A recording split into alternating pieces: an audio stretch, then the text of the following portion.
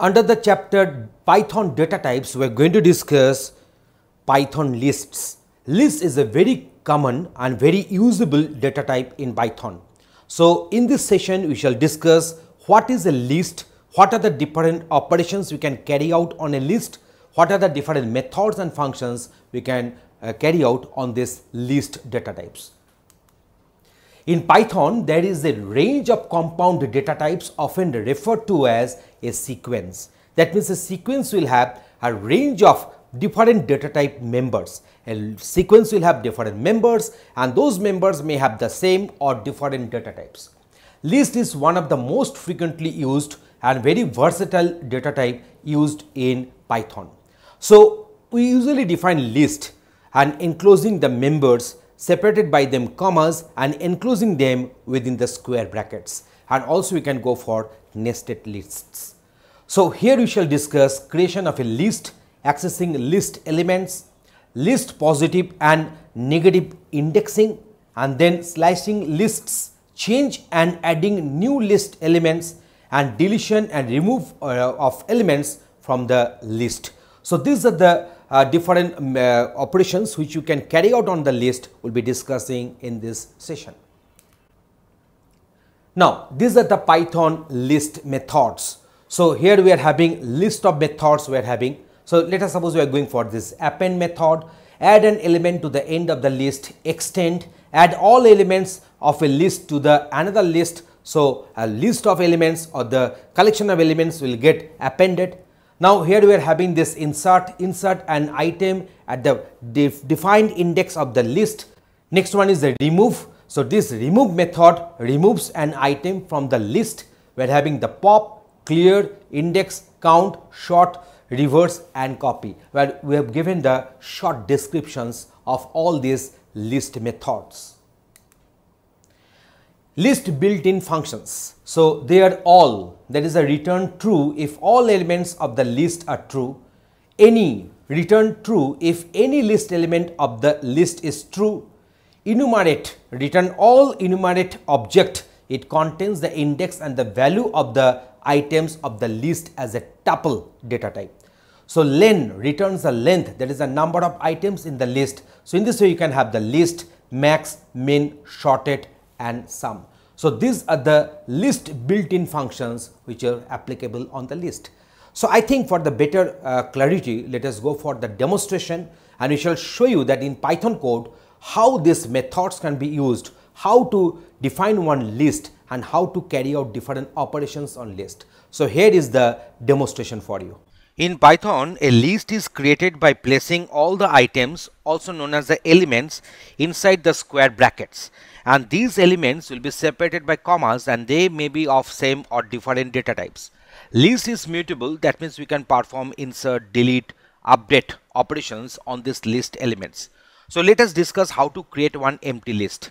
So creating one empty list can be done in this way. List1 is equal to open square bracket and close square bracket. Now if I go on printing, we're getting this list as of an empty list. We're having this list of integers. We're having the set of values are there. So they are the members of the list and list2 is the list variable and print list2. We're getting this outcome like this. We're having the list of 4 float numbers. So we're having 3 float numbers are there. Float numbers are having the fractional parts and also containing the decimal points, and when you are printing this list 3, we are getting the outcome something like this.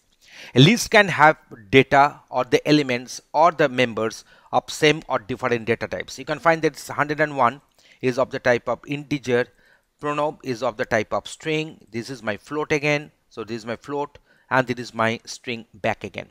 So if you print this list 4, we are getting the outcome like this. Here we are defining one list. The list is containing, the list name is days and containing our day names.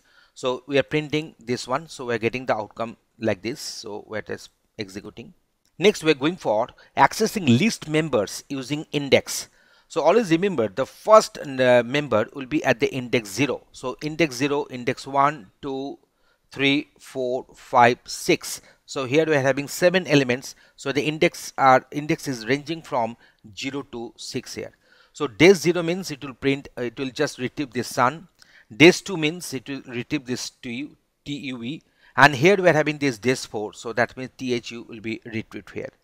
Now we can also have the negative index. So negative index means we will be calculating or we will be counting this index values from the very last. So this SAT will be at the index -1. We can also consider that 0, 1, 2, 3, 4, 5, 6. 6 is the index of SAT, and also from the last if you consider, then -1 will be the index of SAT. So -1, -2, -3, -4, in this way the index will be calculated in the negative values. So days -1 will retrieve this SAT, days -2 will be retrieving this fry, and days -3 will be retrieving this THU. So SAT, fry and THU will be the outcome in this case. So if we print the days 20, so here you see where we are not having the 20 such elements. So that's why if you want to print this one, so then one error will occur, and that is known as the index error, and the message is list index out of range. Now we are going for the nested list. So in this particular nest list, we are having the first element is weekday and the second element is the list itself. So nest list 0, that means it will print this weekday. Nest list 0, 3. So 0 and then 3, not comma, actually you are putting them under these square brackets, within these square brackets. So that means the 0 means the list element number 1 and its third character. So this is the 0th character, this is W is at the 0th place. So now we are having this E first place, E second place, and index of K will be 3 here. So that's why K has got printed here. Okay, so we are getting this K here. Now we are going for the nest list 1, that means the element number 1 and its 0th member, so that is 1 here, and net list 1, so that is the second element, and now we are going for the index number 1, so that means 0 and 1, so that means 2 will be retrieved from this list. So 2 has got printed here. Now we are going for the slicing list contents. We are going for the slicing list contents. So here we are having these days with this list members. So here you can find that these are the list elements we are having. So days 1:4. So we should remember that 1:4 means we are starting from the index 1 and ending at the index 4 minus 1. That means always remember the terminating index will be excluding. That means this is our index number 1 here, 1, 2, 3. So month, 2 and wed will be retrieved here. So when you are not mentioning the starting index, so then it will consider 0. And 4 is always exclusive because the ending index will be exclusive. That means now it will be retrieving the data items from the index 0, 1, 2 and 3. So that means 0, 1, 2 and 3. So that's why this sun, month, 2 and wed, it has got printed here. So now here you see we are mentioning the starting index number but not mentioning the ending index. So in that case what will happen, it will from the various from the index number 1 element it will go to the last. So index number 1 element means this month, TUI, wed, THU, FRI and SAT. So that means they will get printed accordingly. When you are not mentioning any kind of start and end index, in that case it will print the full list contents as it is printing here. So now we are going for, so if you also you can go for the negative index, you can find that I'm just printing print days. So I'm going for here say -4:-1. So now if I go on printing, it is printing this one. Why it is printing this one? So this is our -1, -2, -3 and -4 because we are starting this index from the last. So this is my -1. So always remember it will be printing from -4 to -1 and -1 is always exclusive. Always remember the ending index will be exclusive. So that's as a result of that -4 element means -1, -2, -3, -4 index. So that is a wed, then THU and then FRI. So they have got these members, these elements have got retrieved from this list days. So in this way you can do so. Okay, now you see if I write up to this, that means from the -4th element from the last to the last element, because I haven't mentioned any kind of ending index here. So it will go on printing up to this. So similarly, if I go for this, if you don't mention anything, so it will print like this. So it will go on printing like this because -1 is exclusive, so SAT will not get printed here. So in this way you can go for the list content slicing. Insert and update list elements. So this is our mother list here. You can find this our mother list. So now let me go for the execution. We're getting this thing printed, and then days 1:4. So 1, 2 and 3, in the three different subscripts we are putting the value. So 1, 2, 3, that is a Monday, Tuesday and Wednesday. So when you are printing this updated days, we're getting this list content something like this. So this is a Monday has got inserted at index 1 because it is at index 0. Tuesday has got inserted at index 2 and Wednesday has got inserted at index 3 here. So now we are going for this 0, that is a day 0, that is a day's name. So now you see here at the 0 index, the respective sun, this particular string has got replaced by days names here. Now we shall go for the append. We shall go for the append. So this is our mother list and it has got printed. Now app.append 7. Always remember, using this append method, we can append only one element at a time. So that's why .append 7. So 7 has got appended at the end of the list.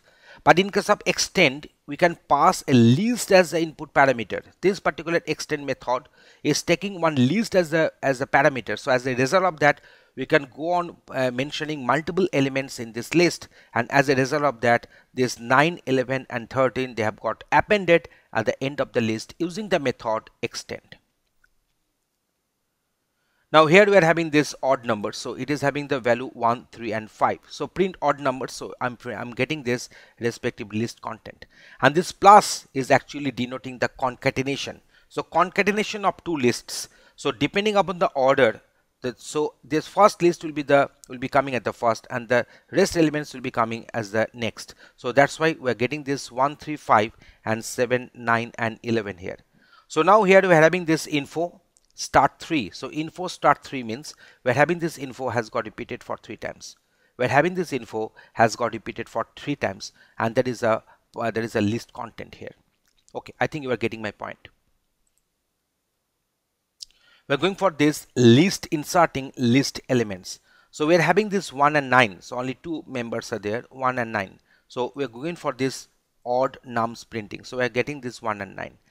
So now insert. What is this? This is the index number. What is the index number? That is a location number 1 or index number 1. And the element to be inserted is 3. So at the index number 1, so 0, 1. So at this particular index, we are inserting this 3 here. It is not update, it is insert. So as a result of that, 9 will get shifted and it will make a room for the new element 3 to be put here. So now we are going for this 2:2. That means from the at the location number 2, that is index number 2. So 0, 1, 2. We are going to insert this list with the 2 elements. So that is, we are having this 5, 7 in this way, and 9 is the last one. So now you see, if I put another data, here, if you go on inserting, you can find that it has got printed in this way. But don't use the I'm just going for a copy. Okay, so if you don't mention this 2:2, if you mention only 2, then what will happen? In that case, you see this 5, 7, 11 will be inserted as a list, as one of the elements of the list, and at the location number 2 here. So obviously these two outcomes are totally different.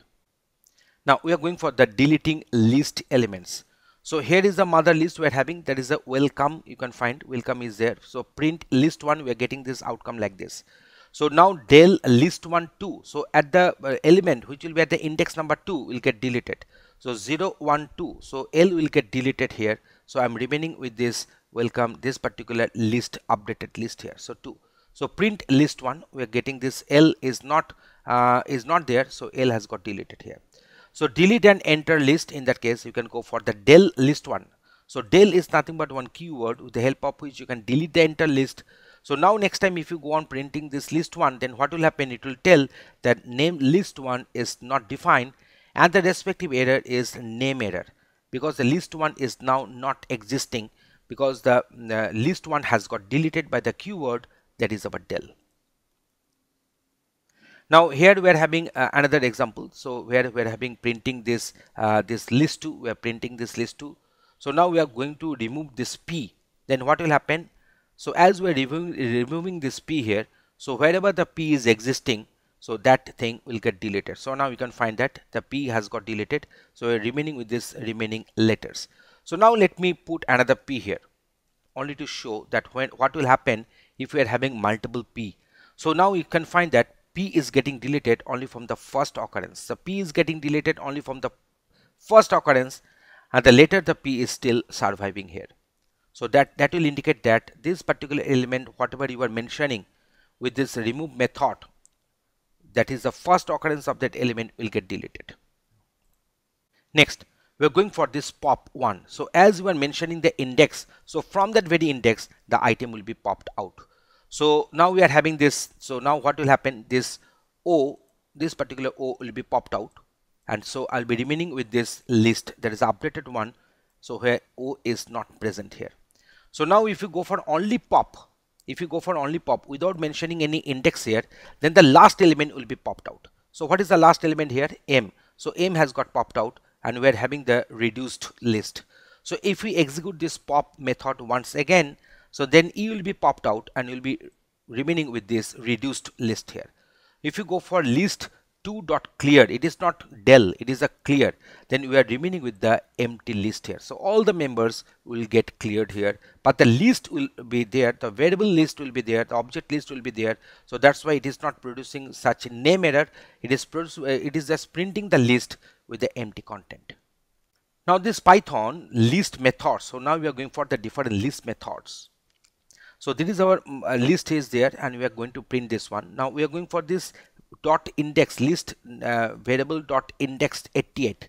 So it will just retrieve the first occurrence of this 88, the respective index number. So that is 1 here.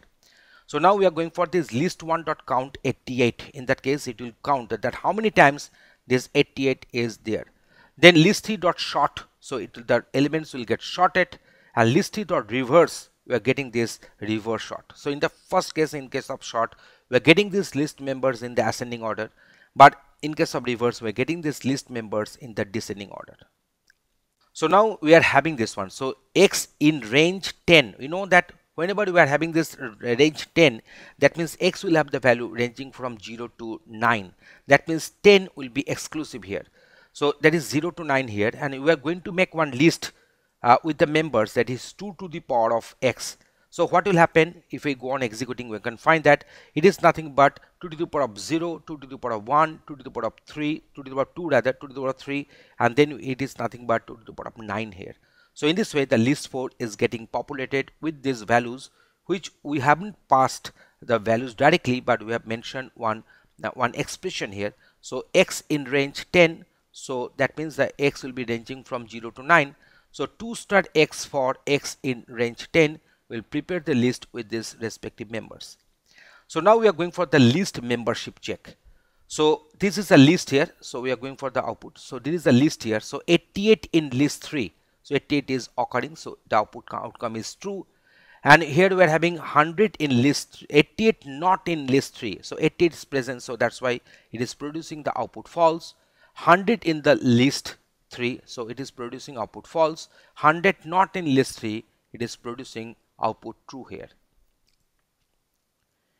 Iterating through a list. So for weekday in mon, tui, wed, where thu and fry here. So now if you go on printing, you can also get the output like this. So from the list you can pick up each and every member in this iteration, and this iterating through a list, and here we are using this for loop here. Next one, we are having multiple list inbuilt functions are there. So there is a max of list 3 will return the maximum value in the list. Min of list 3, we are getting the minimum value of the list, and then len of list 3, it will return the number of elements in the list. And here we are getting this shorted list here, so shorted list 3, and sum of list 3 will give us the sum of the all elements of this list here. So in this way, in this particular demonstration, we have discussed regarding the list and what are the different operations we can apply on the list, and that we have demonstrated with certain examples. Thanks for watching this video.